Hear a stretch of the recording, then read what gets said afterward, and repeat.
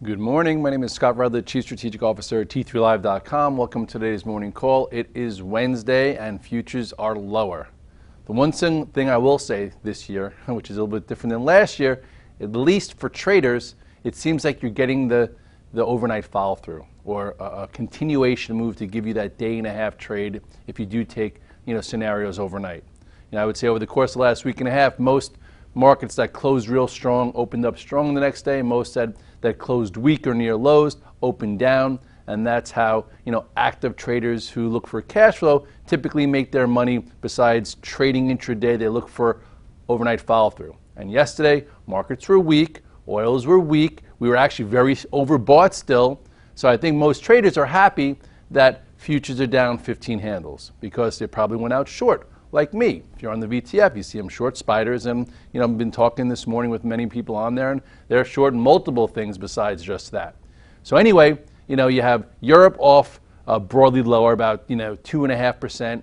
Asia's off small. Oil getting another down day after Saudi Arabia came out and said, no cuts. And that was one of the reasons that sparked that rally off that February 11th low. So anyway, let's take a look at the charts of the S&P. So, we've been talking about the correlation, or like looking at the double bottom from, last year that wound up giving you a decent retracement rally all the way up. You had your low, you had your reversal double bottom, it cleared the pivot, took back the 8 and 21 day, before taking out resistance and holding it the entire way up. So the question was, what would happen here? So you have this double bottom. So let's give you a little bit more of a focus here, because this is the micro version. This is if you're trading every single day for active cash flow. So here's your micro version where you had your low from January 20th, 1812, and here we tested it by like a handle or two. Then you had a wide range bar, pretty, showing some appetite, a big gap up, another one. Then here you had your first little retest of the 8 and 21 day that was grabbed, and then on Monday, kind of failed right into resistance, right at the 50-day. So now the question is, can we hold this spot? So I'm thinking that perhaps we come in here, I'm short overnight, I will be covering into this spot and see if I see any signals that, maybe we hold in here. Because if we do not hold in here, chances are, we're going to lose some commitment to this recent rally, and everyone's going to be talking about a move back to lows, et cetera, et cetera. Let me show you one other thing on this, just to have it there for those Fibonacci fans. Okay, if you go from the low here all the way up to where we peaked out on Monday, all of a sudden, you could see the Fibonacci levels of retracements. And what that does is it helps you figure out the speed and composure. Typically, if you were really fast, you hold the 25% retracement from the lows. Okay, and then you could even still be deemed strong if you hold the 0.382% retracement. And that means that momentum is fast and you don't have a lot of time. So this would be your zone, 1893 to this 1900, to hold if we were to see shorts remained trapped and buyers not having time, and then maybe this gets taken out at some other point. But if you don't hold this, then all of a sudden you got to start looking lower. Here's your 1877, here's your 1861. By this point, everyone will be really, really bearish, losing faith, and then, who knows whether it holds or not. So at this point, this is, a doable spot where, it's healthier to see.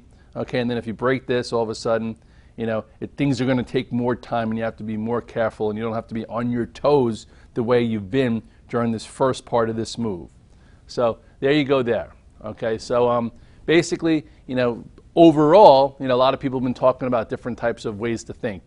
We've been tactical bullish, but intermediate macro bearish. Why are they intermediate macro bearish? Because, you do still have this big head and shoulders top formation that held during the first, month of the year. We were down a lot, and it's still staring at everybody. So let's take a look at that real quick before we go into, the daily cash flow. So you go to, the monthly chart. I'll leave those fibs in there.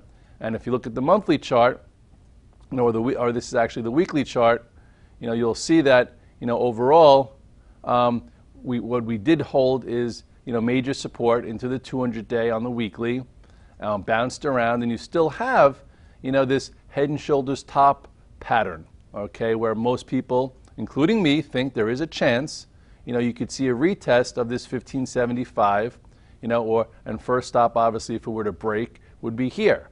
So, and again, in the micro spot I showed you before, this is more macro thoughts, where, if oil heads back into the low 20s and, Europe continues to implode and Asia, etc., devalues the yuan, this whole thing could happen still. That's why I'm not saying put in, I haven't been advocating put long-term money to work. Right now we're just trading. So, that's the longer, term picture versus the daily picture. So yesterday we talked about, would we have like a Friday type move where the futures fill a gap, high beta shows some strength, you reverse off of it, very constructive, or would we have a distribution day? Well, it was a distribution day. It wasn't constructive. Again, why, hence most people are short overnight.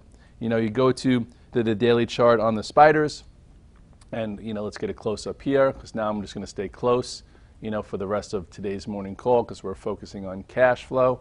Okay, here is, here is yesterday's move. We talked about, can we trade into this gap? And a lot of us in the VTF were trying to short at this pivot, got some good downside follow through, closing the lows. And now here is, an important spot for the spiders. I've already covered 2/3 of my spiders into this 190.50 area. The gap does get filled, okay, here. So I would say if the bulls want to remain in complete control from this tactical move, okay, this spot, does hold. I would at least say cover the first time here. I won't be pressing shorts here. I'll be looking to see if there's anything, looking to do long. Because again, here, you had your big move. It pulled into the 8-day, okay, held, and that gave you more follow through. Here, in the infancy of this, we're already testing the 8 and 21 day, which is together, which is showing you a little weaker than it was then, which it was anyway. So here's where we stalled. First down day. Believe it or not, the oscillators went out plus 44, so in this down move we'll probably be plus 20, not even at neutral yet. So think about that before you just start jumping into things. We're not overbought. I mean, we're not oversold. We're just working off overbought conditions. So let's go through some levels in some sectors real quick. Here's the Qs. Qs already. Qs, by the way, did not make a higher high. Okay, didn't even touch it, so it showed some relative weakness. I would say here is, one spot that could, try and hold, and this would be a gap fill. So if you want to make things, correlated, look at Friday's low and look at the gap fill. This to me is, pretty important support. This doesn't hold, it closed below, and then this is your next spot. So that's the way, I would look at the Qs. And if you want to take a bigger picture here, this would be support 1, this would be support 2. Nice short for some people looking for that gap fill. Relative weakness, didn't even get to the 50-day like the spiders. IWM, not really acting that special. It did get above the 8 and 21 day. I would say for today, see if it holds this spot.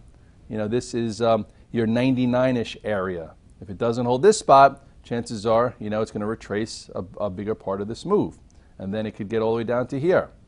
So this would be, if you went out short yesterday and you were looking to, cover, this would be a spot to cover and maybe look to see if it holds here. If it doesn't, then could start, raising volatility again. Then if you go to the IBBs have actually been, relatively weaker. Never even got above the 21-day, which rejected it. So if you see a move, it's probably opening below this, get out of Dodge. This could be the first sector to get back down to these lows. This sector's been very weak, very lethargic on the bounce, and there's been lots of clues to be away from these bios. Lots of ascending channels that broke to the downside. This was one with a potency. Here was another one. Here was another one. And then this is when it broke major support from last year and never even, reclaimed it. So we'll see if this heads back down to the lows. This sector, if you want to take a snapshot, it doesn't look so hot. And then you go to the banks. The banks helped fuel the rally from the lows based on JP Morgan doing some huge calculated feasibility study to buy his stock. No, he said yesterday he was bored, there wasn't much going on, he wanted to add some excitement in his life, so he bought $25 million worth of stock. So I don't think that was the smartest thing for the guy to say. But anyway, JP Morgan, which was a little concerning to me, the way it broke, it already broke what some indices are trying to do today. It broke this spot, so that gave some conviction for a lot of us to go out short overnight too, because that shouldn't have happened. It failed into resistance, broke key support, and now here's your next key level. Okay, this is the gap up after that news. So into this spot, if you were short, you know, if, like I said, we talked about in the note, 59 being a spot to sell or maybe fade. You know, so if you didn't or shorted yesterday, I would be covering into this, and then maybe if the market wants to hang in there, this could be, you know, a buyable spot. Maybe you get a little red dog reversal, you know, on JP Morgan, which is at 55.96. That was yesterday's low. So I might look to nibble a little bit long into this spot, you know, here, just to, you know, see. And if the market's going to be any good, that spot has to hold. If it starts trading into that gap, the banks that have been weak probably get weaker, and, you know, you better get out of the way, you know, and stay short or just not look to buy. I'm not going to show you the other stocks, you know, the banks. The banks will probably look even worse than JP Morgan right now. Then you move to high beta tech. High beta tech, you know, did give you a tradable move. Last Wednesday you had some strength. Thursday you could have sold it. Friday you could have bought it. You know, yesterday, Monday, you know, kind of the same thing. And then, you know, yesterday it was weaker. So if you went out short, you're getting some downside, and now you got to figure out, you know, I would cover if you went out short, but I'm not, again, I don't know if you could be a buyer yet. We have to see. Amazon has been acting best lately. It's still, you know, broken from, you know, this breakout failure up here and then the gap down after earnings. So it's, you know, giving you this nice ascending channel. All of these have this like ascending channel that are only good, you know, until, you know, they break. So at this point, you have support 1, which it's still above. Pretty, you know, pretty interesting. 541, that's a spot. If it breaks 541, you then have a gap fill in the 200-day a little bit closer to 535. If it were to break 535, I would take care, because that means this ascending type bear flag channel could resolve down. You know, you saw it here also, do the same thing with earnings. So anyway, you know, that's what I would watch. If break below this, you better be, you know, very careful trying to, you know, be long this thing. You know, actually Facebook looks very similar. Facebook, you know, in my recap yesterday, I talked about how you had your, you know, shooting star top, red dog reversal saying get out of Dodge. Here is when it broke below that low, you know, your continuation short. And then since then, you have this bearish type flag, ascending channel that, you know, could be in trouble. So with yesterday's down day, you know, you sell your longs and maybe see what's next. So now I do think, you know, you have the 8 and 21 day, which it got above. Maybe it holds, maybe it doesn't. So what's a key spot here? Well, it's already below this 2-day move.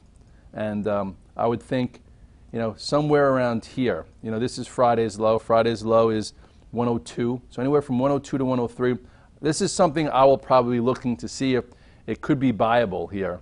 Okay, if, you know, but I won't just guess. I'll see if put a low in, maybe futures go lower, it doesn't go down. Maybe I buy a little bit for a trade to see if it holds in there. But if it doesn't, again, this bearish type flag, you know, could, you know, be game over, back to the downside if the market really, you know, loses its bid. So that's what we're going to look to see what happens today.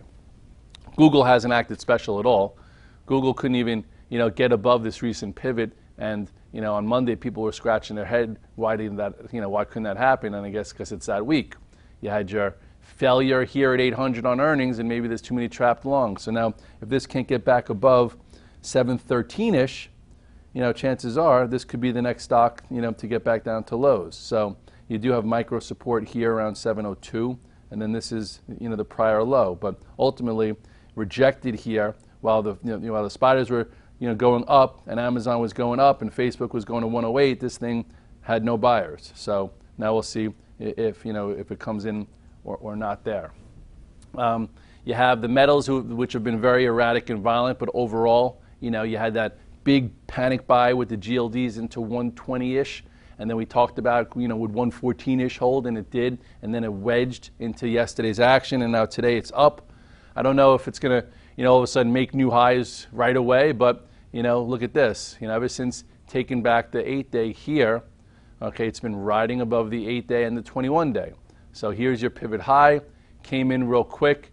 You know, they did fill this gap so it wouldn't be an island top, and then it got a little erratic. And, you know, if you want to draw this wedge here, you know, it seems like if it gets above this 118.60-ish, you know, it's, you know, shorts that are short, it will probably get squeezed and you can get back to the highs here. So don't know if it's enough time, but overall, this, you know, move off the lows has been, you know, pretty impressive for those who like to be long gold. You go back to, you know, the weekly chart, and it's still trying to get above, this week, this, actually look at the potency of this one. I would say again, yeah, like, you got to hold this, and that's a nice flag, and your next spot could be 125. A lot of people who use technicals didn't get caught in this gold mess because they used the 8 and 21 day and trends. And when this trend broke here, that was your way out. When this trend broke crazy support here, another way out. So now here you are in this descending channel, and it's just almost touching this 200 day. So we'll see what happens here. This was a pretty potent move above, micro resistance, and now it's going to have some pretty macro resistance here. So we shall see. All in all, though, gold has been, acting better, if you want to take a snapshot of that. And then if you go to the daily, you will see that, look at, it's hanging up there, and this time it's hanging up better. So make sure, that continues. Go to the TLTs. That 128.5 did hold. You had a little panic buy, in that February 11th low. And then yesterday was like a crazy reversal. It was weaker. People were like, why is, the TLT's weak, market's so weak, et cetera, et cetera. And then boom, it rallied. And now it looks like it's clearing this 21 day, wound up being big support. We talked about if you sold 135, maybe you buy 128-ish. And now it's looking like it, with the market weakness, it can go up. I don't know if I would chase the up move today in the TLTs because of the size of the range, but just be careful shorting it. Here is your resistance at 133, and then the next one up here. So this would be, an inside wedge and resistance, and then a higher resistance. So, so all in all, okay, a lot of guys out there, DeMark, this, that, they're saying, we're going to have this fast move back to lows. And who knows, maybe that happens. There was lots of gaps to the upside that fueled this move. There was a lot of short covering. A lot of people missed it. A lot of people were upset. But, you have to probably close below this 1895 to 1906 first. Do they come in and try and save it a little bit today with the end of the month happening? There was a lot of money put to work, a lot of things going on, so maybe they do, and then maybe, who knows, they resume in March. So for me, today, I come in short spiders. I talked about it on the recap, and I'm going to be covering into this 190.50. I already started doing that, and then I'm going to see if 190-ish holds, and if there's any relative strength in some high beta tech to maybe go from red to green, and maybe some of the banks. And if high beta tech is heavy and the banks are heavy and there's no bounce, I'll probably be covered, and I won't be looking long. I'll just get out of the way and see what's next. And that's my basic thoughts for today's morning call. It's good to be back. Hopefully, my commentary yesterday helped you, and I'll see you at the recap. Have a good day trading.